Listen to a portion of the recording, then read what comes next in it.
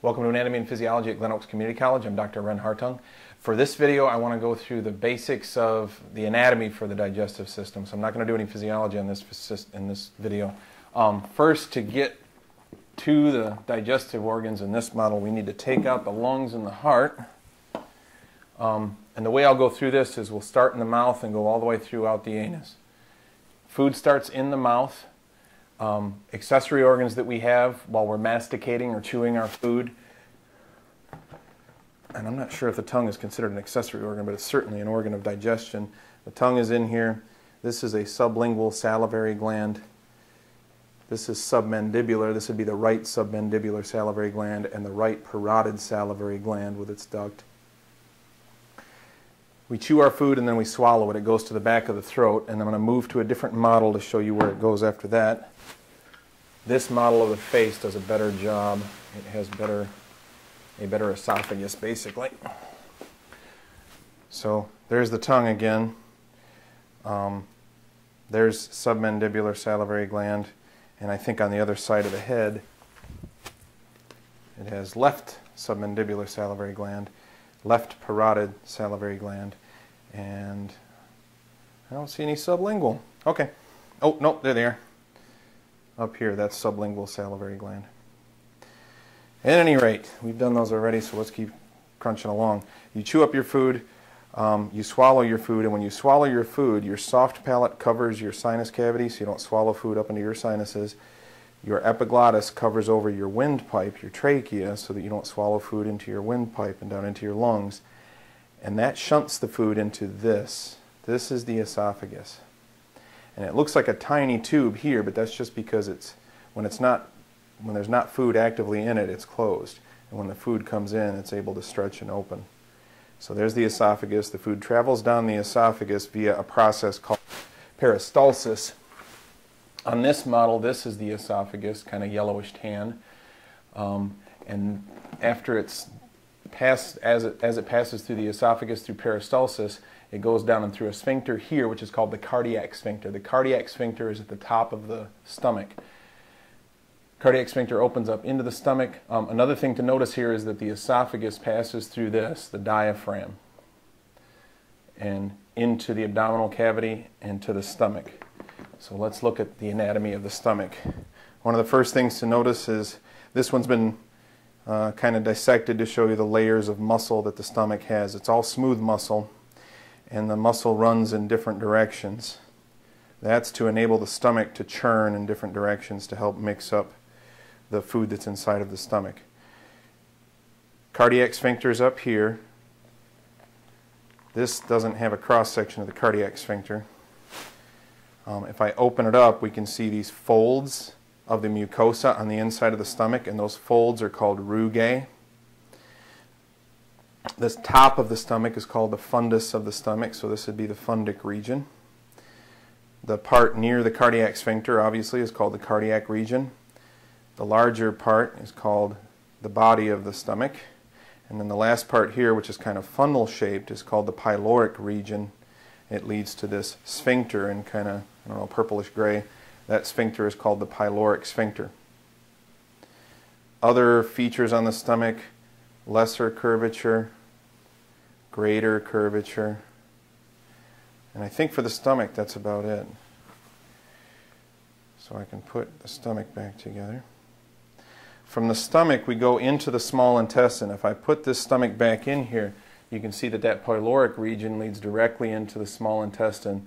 This pink part here is part of the small intestine. The beginning part of the small intestine is called the duodenum, and before I remove this to show you the rest of the duodenum, this down here is the rest of the small intestine. The small intestine is framed within the abdomen by the large intestine. Let me take this out and we'll talk more about the small intestine. Uh-oh, I knocked out the reproductive organs. This is the duodenum of the small intestine. It's the beginning part. It's a C-shaped piece of the small intestine. It's suspended by a little ligamentous tissue here.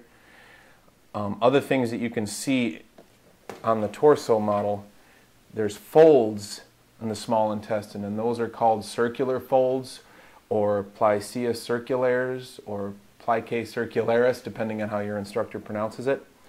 There's also an opening in here coming from this organ, the pancreas. Along with the pancreas as an accessory organ in the digestive system, the liver is also an accessory organ in the digestive system for a couple of reasons that we'll get into when we do the physiology.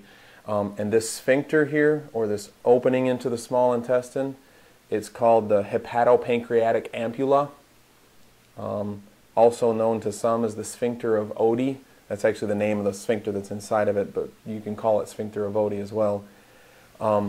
That opening brings in secretions from the pancreas, and also from this organ that sits on the bottom of the liver called the gallbladder. The liver's job as an accessory organ for digestion is to produce bile. The liver makes the bile, the gallbladder stores the bile, and delivers the bile to the small intestine when it's needed. Anatomy of the liver. This is the bottom side of the liver. First of all, if we look at the front of the liver, the thick part is the right side. So this is the right side of the liver. The green thing underneath it is the gallbladder. So this is the gallbladder. In my model, it's been opened up to show you the inside of the gallbladder. The gallbladder leads to what's called the cystic duct. And how it works is this. The liver makes bile. It delivers that bile via the right and left hepatic duct. The bile goes through the common hepatic duct, and through a series of sphincters, it can be shunted here into the gallbladder for storage and concentration, to increase its concentration.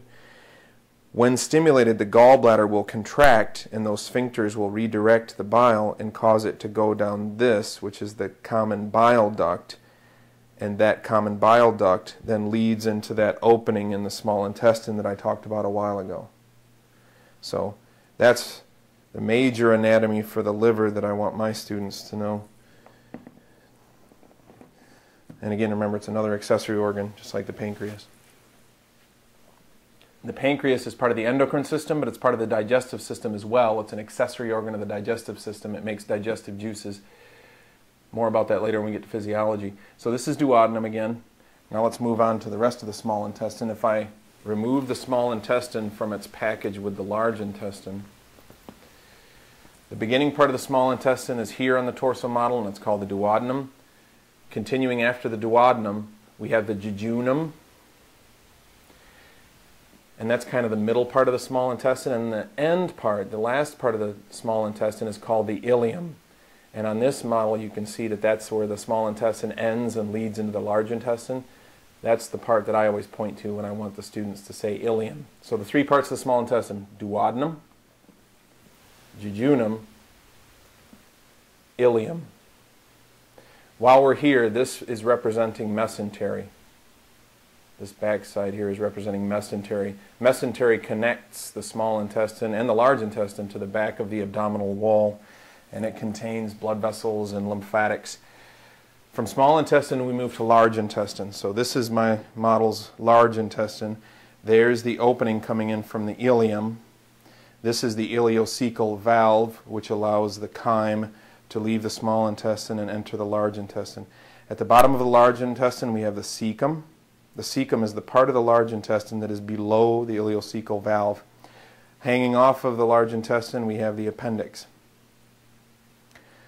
Coming up from the cecum, we have the ascending colon, the transverse colon, the descending colon, and then if I turn this around, you can see this S-shaped region here called the sigmoid colon. The sigmoid colon then leads into the rectum, and the rectum leads to the anal canal, which leads to the anus. This model doesn't have an anus for me to show you, but those are all of the... Oh, sorry, anatomy on the large intestine, I forgot. These little bulges coming off of the large intestine, those are called ostra. Those are the ostra. This is Taenia coli. The smooth muscle in the large intestine has basically three ribbons, and there are these little ribbons along the edges rather than wrapping all the way around the large intestine. Other things I could point to on this model, I suppose, we have mesentery again here. There's lymphatics, nervous tissue, and blood vessels. The blood vessels coming from the intestines are part of what's called the hepatic portal system. So for my students, I just tell them if I'm pointing the blood vessels on the intestines, you should think hepatic portal system, because it's important to know. I think that might be everything that we need for just the anatomy of the digestive system. Look for another video coming soon where I'll go through all of this anatomy again, and I'll do physiology at the same time, so you'll know what each organ's job is, basically. Thank you once again for watching, and as always, if there's any questions, comments, please let me know.